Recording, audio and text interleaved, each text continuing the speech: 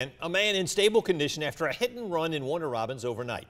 Police say it happened around 12:30 this morning at Russell Parkway and Booth Road. They say the driver hit Hugo Lopez and drove off.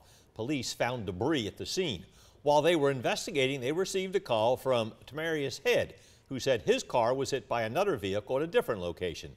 Investigators said the debris left behind at the hit and run scene matched Head's vehicle. Head is charged with making a false report, serious injury by vehicle, and failing to report an accident.